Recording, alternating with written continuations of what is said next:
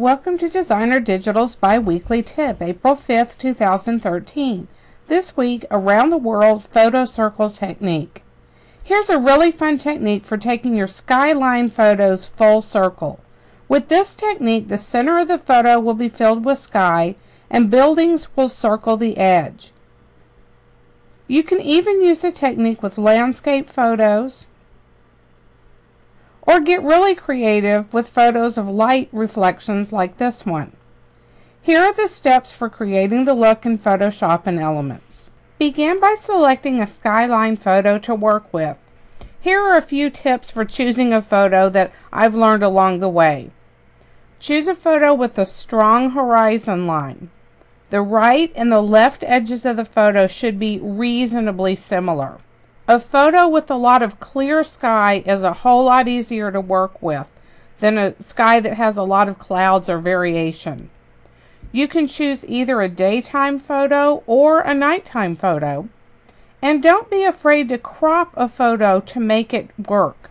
In this photo, I would probably crop just beyond this large tree on the left side. I'd crop out the water in the front, and I'd come over to the right side and probably crop out that little half tree there to make things easier to work with later on. When you have your photo open in Photoshop or Elements, the first thing you'll need to look at is the horizon.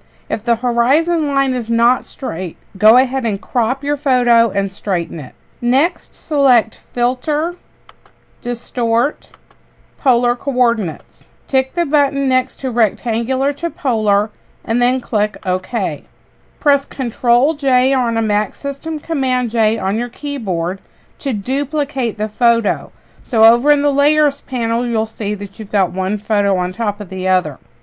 Drag the bottom layer to the trash can in the Layers panel to delete it. In some versions of Photoshop, this will be at the top, and in other versions, it'll be at the bottom. Press Ctrl T or on a Mac system Command T to get the transform controls, and then drag the side of the photo in to make the image into a circle. When you're finished, tick the little check mark. Now get the ellipse tool that shares a space with the rectangle tool and the custom shape tool, and hold down the shift key while you drag out a circle that covers the portion of the photo that you want to keep. You can get the move tool and drag the circle into place. And then drag the circle layer in the Layers panel below the photo layer. Select the photo layer and create a clipping mask by choosing Layer, Create Clipping Mask, or use your favorite method for creating a clipping mask. Now your photo's in a circle, and you can go ahead and tweak it to get it just where you want it inside your circle. If there's a noticeable seam where the edges are joined, like in this photo, you can use the clone stamp tool or the spot healing brush to clean up that seam.